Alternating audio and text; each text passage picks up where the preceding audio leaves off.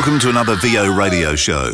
My name's Andrew Peters, and up in Sydney is Robbo, as usual. How are you? I'm very well, and you? Man, I'm not too bad. Thank you very much. I hear you've made a new purchase. Yes. I, as everybody knows, I have a home studio, work from home. But I got a gig once a fortnight mixing some TV episodes, but they needed me to come to them. So I don't normally mix in headphones, so I didn't own a pair of headphones I could mix in. So I've been out and purchased myself a nice set of KRKs that I take with me to mix in. So in fact, I'm modelling them right now. Oh, they look lovely. So I'm told. If anybody's listening who has a favourite pair of reference headphones, we'd love to hear from you. Just drop us a line and tell us what you use, because everyone's got their own thing going. And obviously from stuff we've done in the past where we worked with Robert Marshall and George Whittam, both said that I was getting a bit of bleed out of my headphones, which I adamantly denied and said it wasn't me. It wasn't my headphones. It was my headphones. And so I went up. More importantly, I'm not sure it's just the headphones. I think it might actually have something to do with the headphone volume. Yes. You could be right there. You could be right. Yes. Those poor old ears of mine have been tortured over the years, and they continue to be so. It's not just the headphones that are bleeding, it's the ears underneath as well. That's right. That's right. Yeah, yes. I can feel the warm trickle down the side of my neck on either side. But I bought a pair of those extreme isolation headphones for that very reason, so I can still hear what's going on without bleeding too much. Without turning up your hearing aid. Yeah, that's right. Just that horrible squeal, feedback squeal. Yes, the joys of getting older. Don't we love it? Yeah, that's right. Exactly. But it's funny, though, you mentioned that, because it's one thing not having a lot of experience mixing in headphones. It's one thing I do find every second Tuesday when I'm doing this gig is that by the end of the day, not only are my ears fatigued, but my brain's fatigued. It's a completely different sensory thing mixing in headphones. It frazzles you by the end of the day. It's weird. I mean, I get a headache wearing a hat. Yeah, right. So I'm not much shop with tight headphones particularly. Unfortunately, it's part and parcel of the gig we do. But wow, it's really been an eye opener. Yeah. It is an eye-opener. Now, talking about... actually, we're not talking about this stuff. I did an interview with a guy called Mike Cooper, and Mike and I have some strange things in common, which you'll find out when you have a listen to the interview. But Mike's an expat Brit who now lives in North Carolina, making a living selling his voice. On the line from North Carolina is not the accent you would expect. It's actually an Englishman. Mike Cooper. How you doing, Mike? Hi, Andrew. I'm good, thank you. How are you? I'm very well. We actually do have one strange thing in common, apart from what we do for a living, and that is a town in England called Hemel Hempstead. That's right. I lived there about getting on for 25 years ago at this point. Wow. Well, I lived there getting on for 43 years ago at this point. Yeah, I was still way up in the Midlands in Wolverhampton at that point. So what took you to Hemel Hempstead? Because it's not what you call a creative hub or anything. It was the beginning of my journey south. So when I left the Midlands, the first place that I went was to work for what was then called SSVC, which is the British Forces Broadcasting Service. And I was an announcer come transmission controller for Forces Television, which in those days was still called SSVC Television, a rather cumbersome name. These days it's all bundled together under the BFBS banner, which I think is better known by a lot of people. And that put me out in the Chalfonts to the west of London, and I ended up dating someone who lived in Hemel Hempstead, and that was how I ended up living in Hemel Hempstead. And then from there, I moved into London and never really looked back. So I didn't even realise that the British forces had their own television and radio network. Yeah, it's been going since the late 70s, early 80s. It's very different now to what it was when I worked there. But we were doing satellite transmission to various parts of the world. We were sending tapes off to the Falklands still. I mean, I don't know how much of that still goes on. I am in occasional contact with people who are still involved, and they tell me that it's become a different beast again at this point. But it was great training for me because it enabled me to use a lot of the radio training that I already had, which I then took on into various other roles in the future. It was good fun. I did it for about 2 years and then decided time for the next thing. But the other thing, of course, in Britain, which is unusual to pretty well everywhere else, is hospital radio.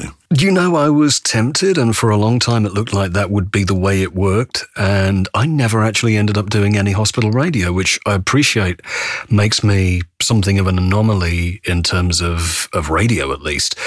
The way I worked it was I did some work experience at my local station in Wolverhampton, which at that time was Beacon Radio, which was a great station. And then from there, when that didn't lead to anything much, I was 15 at the time. I moved on. I did work experience for another station called BRMB in Birmingham.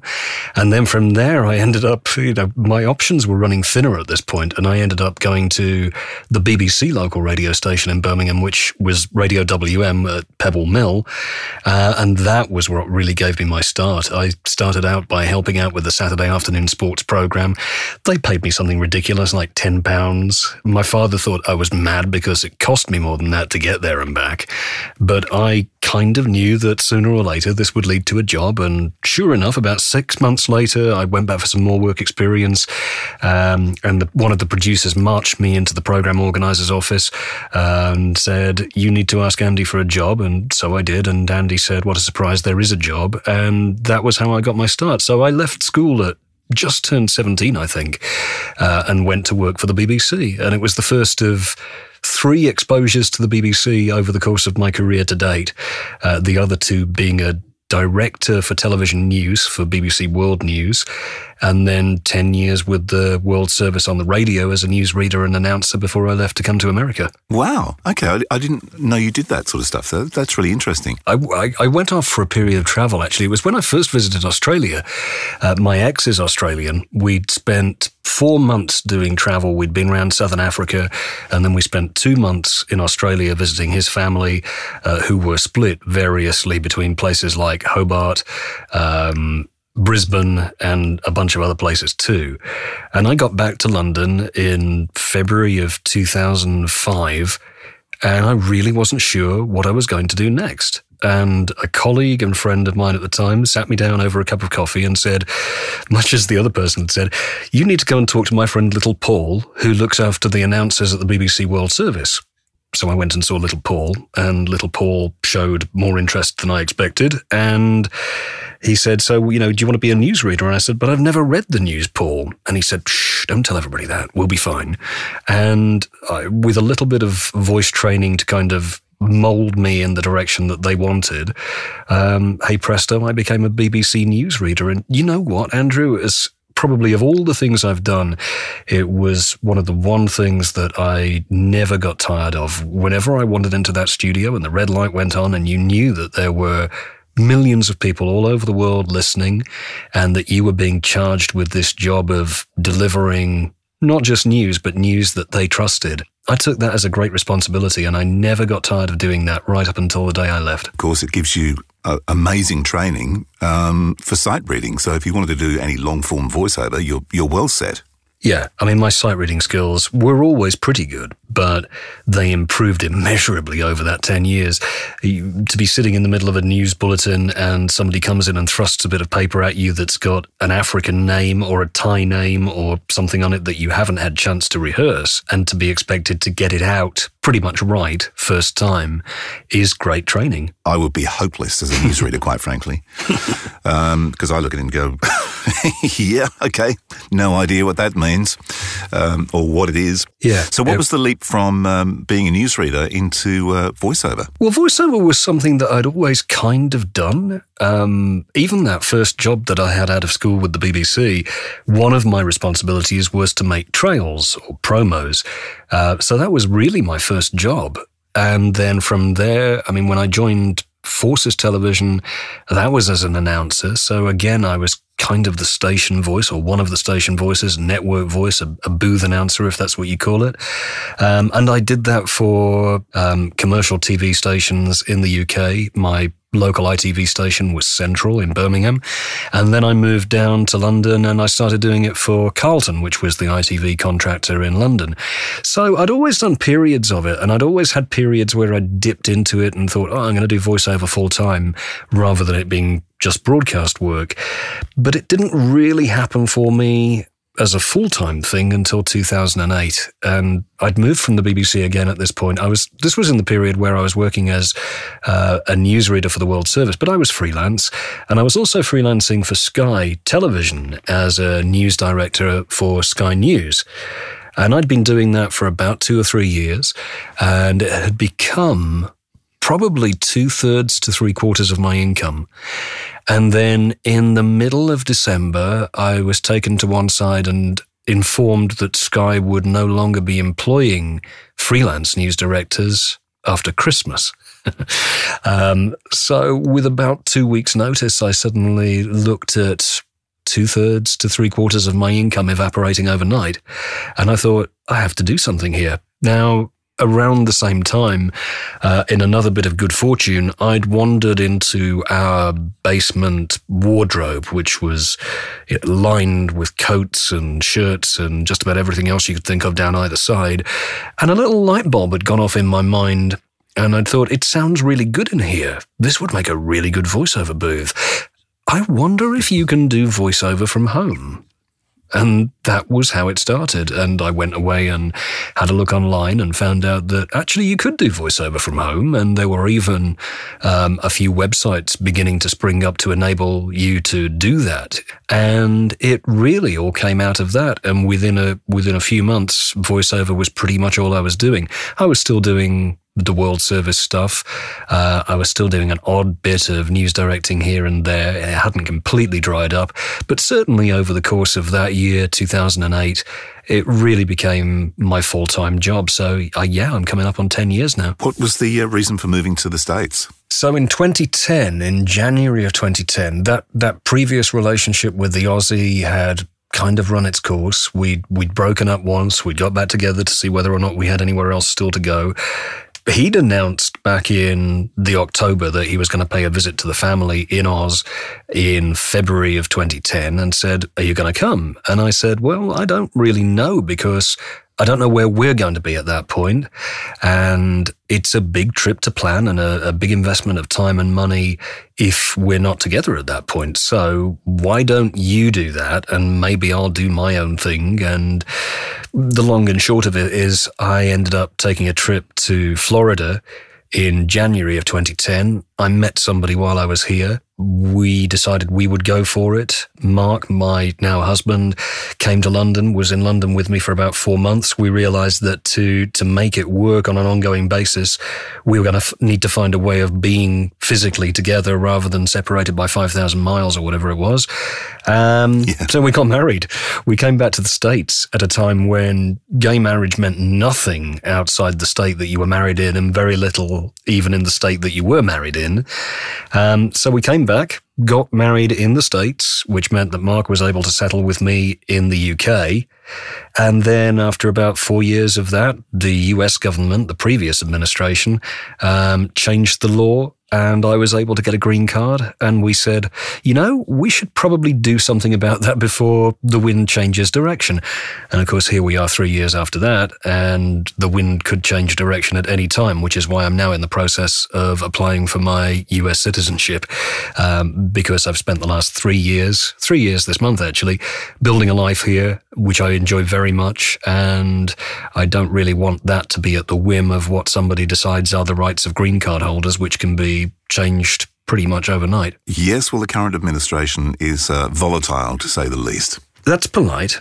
But it's interesting because you talk about gay marriage. That is still on the table in Australia, can you believe? Yeah, that really surprises me because I've always, and I think most of us, certainly looking from Europe, always thought of Australia as being a little more progressive than maybe we were.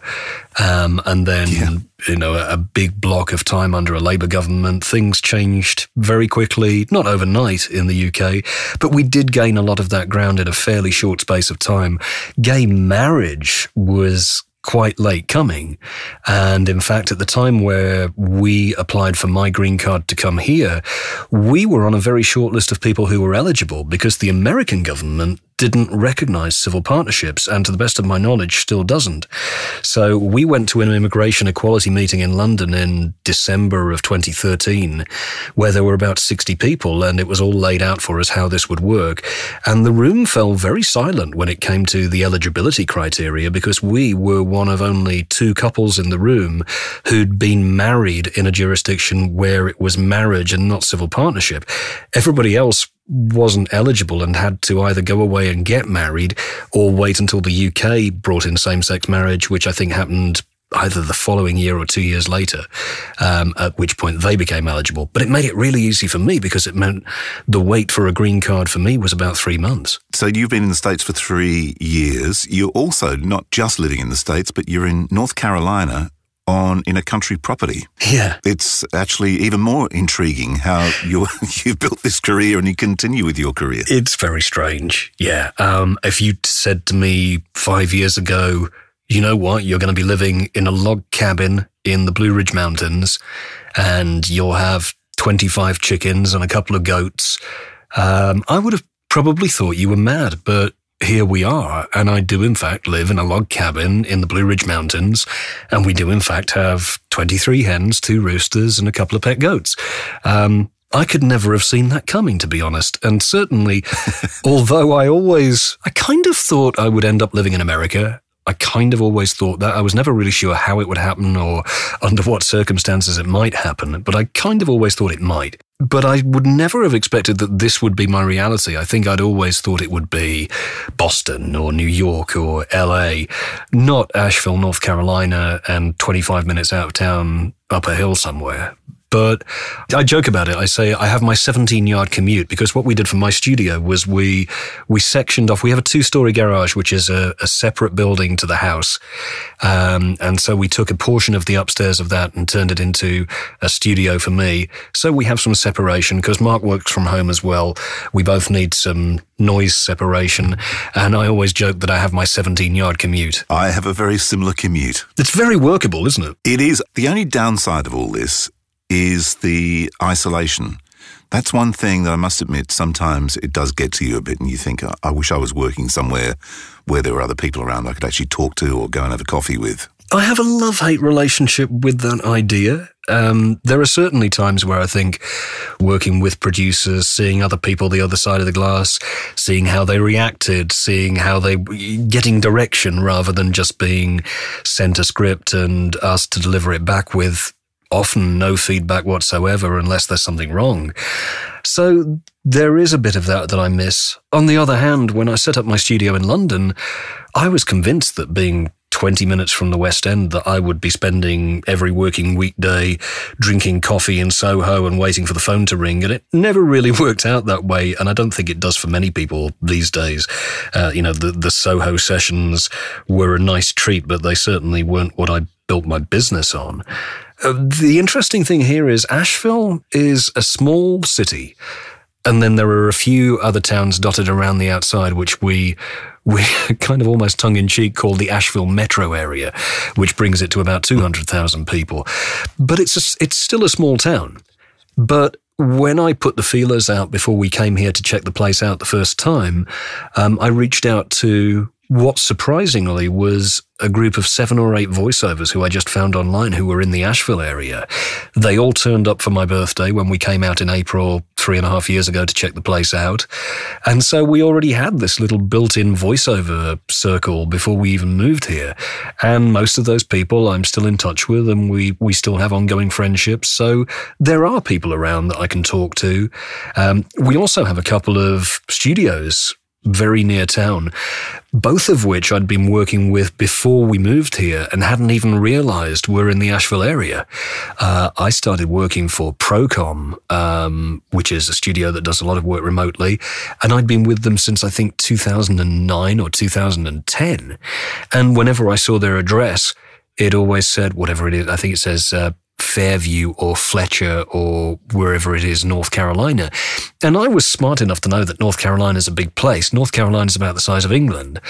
And so I had no idea that Fletcher was a 20-minute drive from downtown Asheville, or that either of these studios, the other one being Sunspots, were going to be pretty much in my area when I moved here. I live out of Melbourne, but I do commute backwards and forwards. But down here, I don't know any other voiceover person. Yeah, I mean, one of the things that I find works for me is the voiceover conferences, which are a big thing here. There's a lot more focus on the idea that you need to be training and coaching and so on, and that's another argument that we can get into another time. But what it does do is I think it creates a more engaged community. And so there are a bunch of different voiceover events that go on in different corners of the country and move around the place. Of course, the biggest one of the lot is VO Atlanta.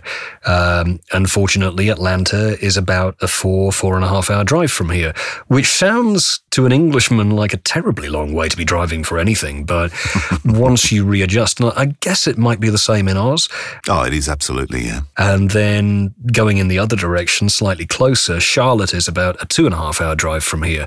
So Lisa Biggs, who runs Voxy Ladies, is now based in Charlotte. She's always been in this kind of area. She was in Asheville for a while, and I think she might be heading back this way.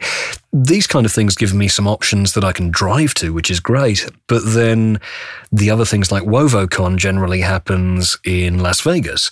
It's easy enough to get to by plane, as is just about anything else that you want to. So I tend to see my American VO colleagues at least once or twice a year and catch up. And because time goes by so quickly when you're in your middle age, as you know, it doesn't really feel like more than 5 minutes has passed since I saw any of them the last time. And because we have social media, the world feels like a much smaller place. I do wonder what doing a move like this would have been like before all of that. I mean, you know about that. You did it. But the home studio thing here is, there's not a huge amount of people who are well set up. I did notice that with the Australian market. It does seem very much to be people going into studios in Sydney and not a huge amount of other stuff going on. And I don't know if that's a cultural thing or whether that's just because of the fact that once you get away from the cities in Australia, things get sparse pretty quickly. You're probably right on both counts. I think there is an historic attitude towards studios. And I must admit, in a different world, I actually do like going into a studio. I do like being directed. But like you, most of my clients are not here. They're elsewhere. Yeah. And I also think, my experience of it with Australia, and I'd be grateful for your input, actually. I've tried a couple of times to break into the VO market as a British voice in Australia. It strikes me that there is some cultural prejudice there, and I don't know if it's a push back against the mother country and, we want things to sound Australian or what it is, but there's certainly a lot less of an appetite, as far as I've seen, for British voiceover in the Australian market than there is even in America, where it's already a niche thing. There are British voices here, and they work. I think it's more a geographic thing. It's we like to have someone in the studio. And the time difference is a big thing as well. If you're 9 or 10 or 11 hours ahead or different, that can be a challenge. If you add complication to a session, then it's probably not going to happen. And I think when you start going, okay, well, is it a home studio? Is his studio okay? What's the time difference there? And all of a sudden it's like, oh, look, forget it. Call so-and-so. He's a Brit. It's interesting. But again, there hasn't been the interest that I think any of us perhaps expected there might be. Yeah, and there probably isn't that much work. I don't hear British voices. And I think it's because Australian and Brits, obviously the accent's different, but it's not that different. It's not like an American and a Brit. So when you work in America as an English voice, it's completely different. But when you work as an English guy in Australia, it's not that different, unless you've got a e-by gum, lad. I get asked more often if I'm an Australian here than I do get asked if I'm English. Yeah. And for me, because I grew up in England, you probably hear me as an Australian, I would imagine, because you've got an English ear. Yeah, I hear it in the vowels here. Yeah. But here, I'm kind of like that sort of what we used to call in the good old days, the mid-Atlantic kind of voice, which serves me well, I have to say. Yeah. But I think in America I find interesting because for me, I would find it probably quite difficult to work in it. There is no Aussie channel, so there's nowhere for me to fit, or any Australian to fit particularly. Yeah, I mean, I'm still working out where I fit here, I have to be honest. And sometimes it's not the places you expect. But I'm grateful. I mean, my business is building nicely. I've made a point over the last few years of making good personal contacts with my American counterparts, because a small but significant amount of my work comes to me through other voice talent referring me. And a lot of the time we're in competition with each other, but you take yourself and you put yourself in a market where you're not in competition with anybody, but you can be an asset to them. And that has proven quite useful for me, and I think for them, because, you know, it looks great if you can refer somebody who's good. It reflects well on you and on the other person. But that, again, comes down to it's nurturing those personal relationships, those personal contacts. That's why I think it is important, certainly for me, to show up at things like conferences and make sure that my face is seen, and that I'm seen as being an engaged part of the community. Yeah. Yeah. Anyway, now I'm curious about your studio, because you mentioned before that you did a bit of techie stuff in the early days. Has that helped you set up your studio at home? I think it gave me a good idea of where to start from, because my broadcast background comes from a time where we still built proper studios. I find it a little sad in some ways that we spent 60, 70 years learning how to make really good studios, and then it all kind of got thrown out the window. You go into, certainly you go into New Broadcasting House in London, to the BBC, and what you're actually looking at are glass boxes sitting in the middle of a floor, without any kind of suspension on the floor. So the vibration of people walking around outside gets transmitted through. I mean, they've done some great things, you know, offsetting the angles of the glass and putting in fancy pillows and things that hang down the back of the room and so on. All of that will get you so far, but I don't think it's a substitute for a double-walled studio with double glass and things at the right angles and so on, which is what we used to do. So what I've tried to do in my studio here is approximate that as much as I can. What I wasn't able to do was get somebody who would build me a completely freestanding room within a room. So I do have some issues with transmitted noise.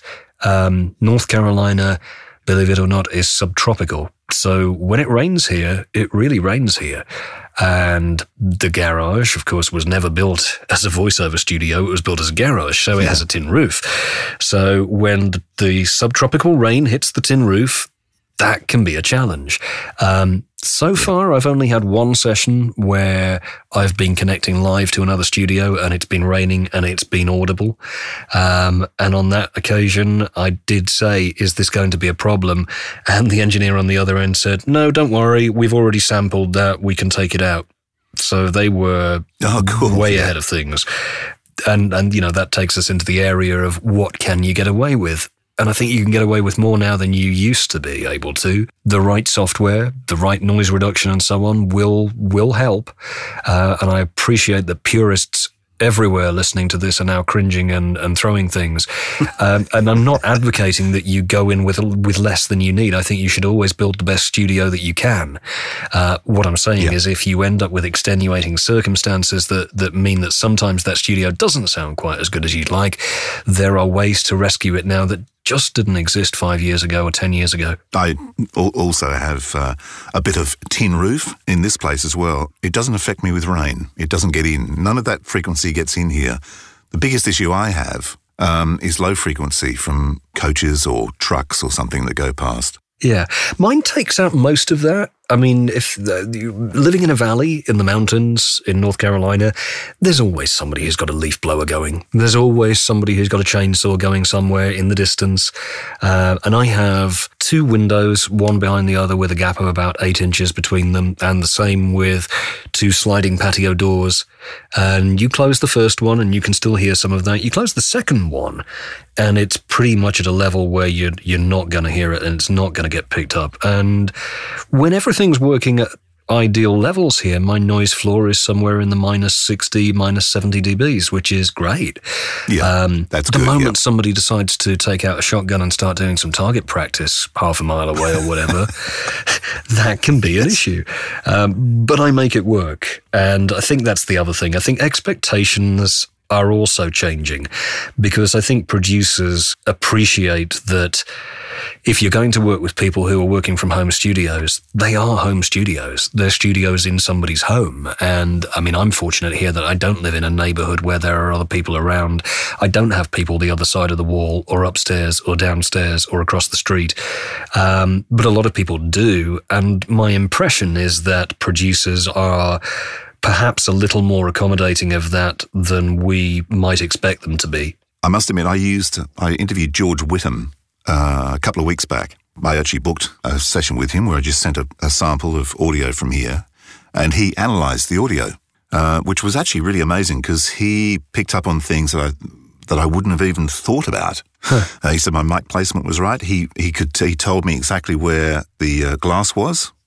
I gave him samples of different microphones that I have here and different preamps to see which seemed to cut it more than the other. And it was a fantastic service. But the most important thing for me was that he came back and said, sweet, it's good. So it's like, whew, okay. So now I can walk in here with confidence and just get on with the job. Yeah, and I think with home studios as well, it's like anything high-end. It's like a good bottle of wine or a high-end hi-fi system. There is a law of diminishing returns after a while. You can put endless amounts of money into this stuff. I think they're possibly a little more forgiving, and anything that's coming out of a properly designed and built home studio is always going to sound better than something that's recorded on a USB mic at somebody's kitchen table or in their bedroom. My last question, and the question is, what gear have you got?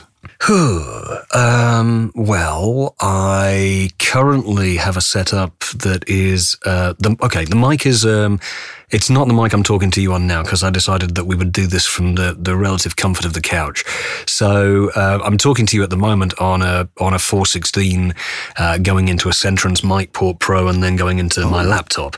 But that's not my normal recording setup. My normal recording setup is a Neumann TLM193, which is a microphone that I've met several times over the years in various facilities and production houses, which works very well on my voice.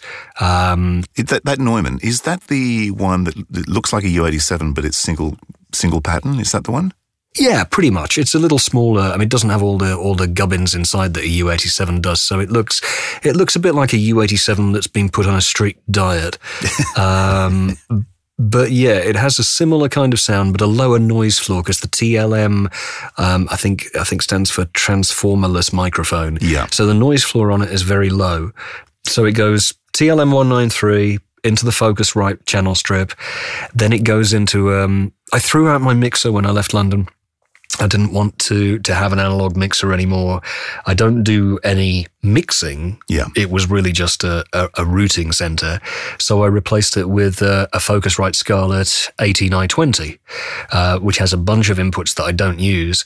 But what it does do is it gives me the aux channels and things so that I can route things for the phone patch, or for if I want to do a session on Skype. I can do all of those clean feeds and auxes that I couldn't do on a basic interface. Oh, okay. Yeah, because I do use a mixer, I must admit. Well, there's something to be said for waggling a fader now and again. It's a lovely tactile feeling. And it's old school. And I must admit, I do like a bit of old school. It is old school, and I am old school, and I love the analog technology. Yeah. And, it's all changed. I learned to drive a desk in the days when it was BBC faders that went the wrong way round, and yes, carts, that's right. and yeah. records that, you played them at the wrong speed sometimes. And, yep. It's 30 years ago now, and the world has changed and the landscape has changed. And I think there are things from that previous analog time that are worth holding on to and preserving. But I think there are also things that, it was a no-brainer, really. I looked at this huge box that was sitting next to my desk with the mixer with all the wires going in and out of it. And I thought, you know what? I really don't need this. Yes. So I chose to get rid. I remember and I think it kind of ties together some of the other stuff that we've talked about. I think there are things that are worth holding on to because they're a great way of doing things. But I think also it's important to realize when there's something better around the corner. I remember I was a dab hand with a Chinograph pencil and a razor blade. And I remember sitting in a BBC radio studio in whatever it was, 1989, 91, and editing something and hearing how seamless it was and thinking, you know what, we'll never be able to do this with machines. And now I edit in Pro Tools. I take out clicks and pops. I can sometimes even take out a word if I've added one in and not even hear that I've done it. I think sometimes it's good to be nostalgic, but on the other hand, I think employing technology and embracing technology when appropriate can take us to places that we never imagined. You've just got to use it correctly, because I think one of the worst things about technology, apart from MP3s, which is a pet hate, is the lack of commitment.